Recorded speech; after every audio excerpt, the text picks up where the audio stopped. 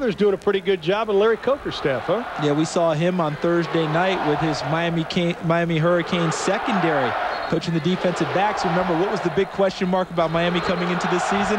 How their young secondary would play with all those first-round draft picks gone. And dare we say it? They're playing pretty darn well already. You know, a lot of sophomores and freshmen in the lineup. So you mentioned the Stoops coaching family. Dad Stoops, Mom Stoops, they've spawned some pretty darn good guys. Great people along with great coaches. A little side note to that. Yeah. Now Texas Tech 3rd and 11. The ball is on the 3-yard line.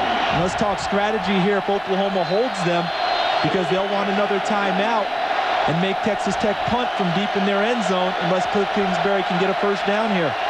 Sooners bring 4. Kingsbury sees pressure. Penalty flag is thrown, throws it away, almost intercepted. Brandon Shelby looks like he was being held, and that's going to be a safety if it is. If it's holding in the end zone, they can call the safety here. Let's see if they do. Second safety of the night if it is.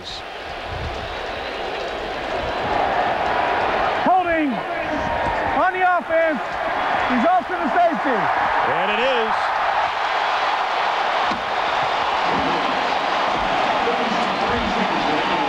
Well, that reaction by Mike Leach tells it all. A lot of frustration at this point. This is not how his offense is supposed to work. Take a look at Cliff Kingsbury. This is Kingsbury in the shotgun formation. Look to the right of your screen, number 65. That's Casey Keck, the offensive tackle.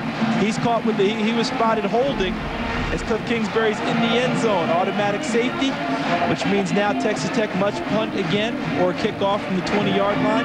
Oklahoma will get the ball one more time before the half ends in great field position. Let's see how this thing turns out. That's frustration on the part of Coach Leach. Without a doubt. And you can understand why. All that great game planning has gone awry because the athletes of Oklahoma and their game plan have proven superior to this point. Well, Bob Stoops telling us that they did not have a hangover after that Texas A&M loss. A lot of players said it was an embarrassment. They shook it off right away. They knew they still had a lot to play for. On the other hand, Mike Leach was concerned. They've had some very emotional wins this year, especially over Texas last week. And we asked him, are you concerned about that? There was so much hoopla about that. He goes, of course I was. We tried to focus on more details this week. And we mentioned it at the top of the program. That was the first win for a Texas Tech football team over a top 5 ranked opponent in school history. So, and when you couple it with that they beat the University of Texas, one of their bitter rivals, you can imagine the backslapping and the praise that went on all week in Lubbock. And as a player, you try to resist it, but it sure feels good, and sometimes it takes your edge away. Instead of punting it this time, they're going to kick it. Fagan up over the 40 to about the 44-yard line. The Sooners will have 28 seconds to work with. Well, Texas Tech is the best team in Texas, and I think that would include the Cowboys and the Texans. Here's who they've beaten this year. How about SMU? They took care of the Baylor Bears. They took care of A&M, and of course they also took care of the Longhorns of Texas. Yeah, beat SMU on the road, beat A&M and College Station in an overtime thriller. Texas at home last week, and of course beating Baylor. And you know, they're proudly wearing the Texas State Champs t-shirts around. I'm just surprised, what, no Hardin Simmons? No Hardin, you know? no Rice. No Rice. Where's Clyde Bulldog Turner from Hardin Simmons? Somebody call up Kenny Hatfield. See if we can get a matchup here. Houston, they didn't get a piece of it. Dana Dimmel needs a piece of this. Over the middle, incomplete. My goodness, should have been intercepted. And that's indicative of the first half for Texas Tech, not making very many plays when the opportunity presents itself. If you're Ryan Aycock, how do you miss this one? Maybe Curtis Fagan's shadow in front of him. See right there? Probably took a little concentration away as Fagan crossed in front of him. But that should have been Ryan Aycock's second interception of the year, and could have put the end of things in the first half and really given Texas Tech one more shot before the half was over. Well, Cliff Kingsbury, don't turn off the dials yet, because he has been able to be the architect of comebacks. He had 6 while he was in high school with the New Braunfels Unicorns. This time it's Quentin Griffin as we go inside of 20 seconds to play in the half, and Oklahoma wants more. They have one timeout remaining. Going with the quick hurry up. They get the first down, so the clock has to stop and get the chain set. They have to be ready to go as soon as the ball's whistled in. And he'll spike the football. Only lost 2 seconds there. That's a good job by Oklahoma in their 2-minute drill. Well coached. Well, you talk about the 2-minute drill.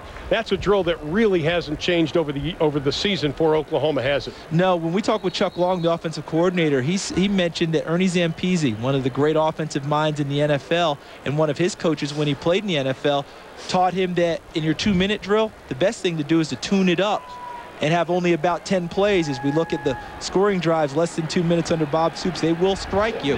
But what they have is about 10 plays, and it's the same 10 plays in their 2-minute drill each and every week, as opposed to changing them all the time. Just keep getting them tuned up every time they go. Good strategy.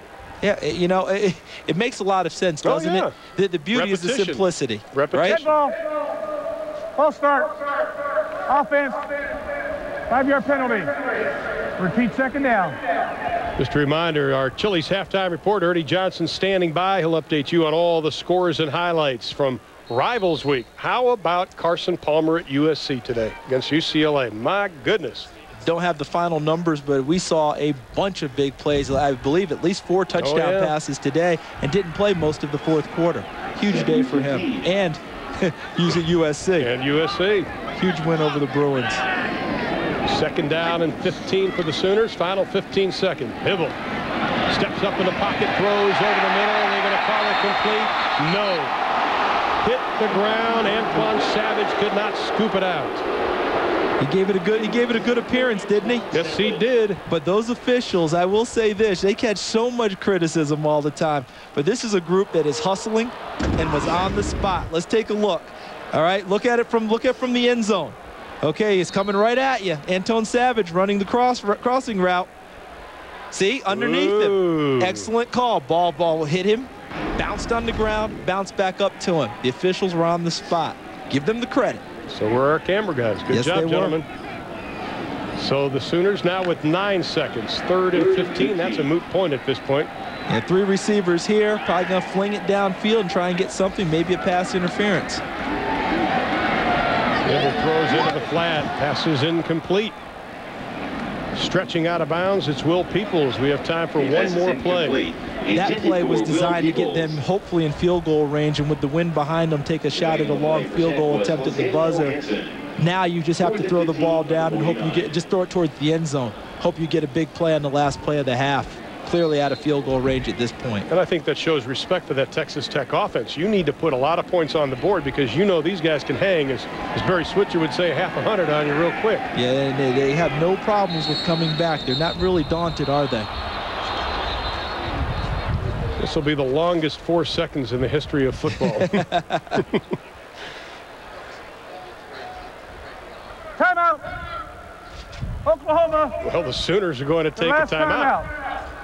And now both teams are out of timeouts. Well, they don't carry over. That's right. You don't get green stamps. So you might as well design the exact play you want on the sideline and try and get something before you go into the half. Well, this telecast is a copyrighted presentation of the University of Oklahoma, a member of the Big 12 Conference. It may not be reproduced or retransmitted in any form, and the accounts and descriptions of this game may not be disseminated without the express written consent of Oklahoma or the Big 12 Conference.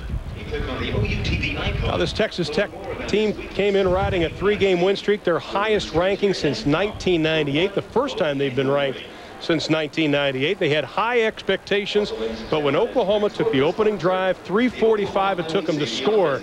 They set the tempo for this game, and they've really never looked back. Texas Tech has not been able to get into the flow. And I think that the opening drive was one thing, but Texas Tech had been there before. They were down 14-0 last week against Texas, but Oklahoma's defense came right out and stuffed them, and Tech's offense used to eating up yards, used to eating up a little bit of time, used to, you know, getting downfield. They have not gotten it done. Look at what they've done. Just 12 yards. Hey, look at that, 10 rushing yards. That's right. I mean, that's just not going to get it done. No, it isn't. It's going to be 10 rushes, 2 yards total. Last play of the half. Hibble throws it the length of the field. Tipped up, almost caught by the Sooners. Peoples had a shot at it. Could not put the gloves, and Texas Tech will head to the locker room. A disappointing 30 minutes, but this was close, Charles. And it's exactly what you're taught and what you don't want to happen if you're Texas Tech. If you go up for the ball, you have to bat it down or come down with it. Here's Craig Sager with Bob Stoops. Well, Coach, you know, obviously Texas Tech's a good come-from-behind team. How important was it to try to get more points on the board? Come from behind team or not, isn't that what you're supposed to do on offense? Try and get more points on the board. So that's all we were trying to do. But the way we plan on playing the second half also. The way your defense is playing, they had 7 possessions, only 3 first downs. You have 3 sacks, 2 safeties. Why have they been so successful against Texas Tech? We're executing. We're getting good pressure to the quarterback, and we're covering well, tackling well. Hopefully that's what we're after the second half. We'll need to. Thanks a lot. Tremendous defense by OU. 25-0, 2 safeties. They have the lead over Texas Tech. Now let's go to EJ and the Big Game House. And the Raiders straight ahead. Tom Ron.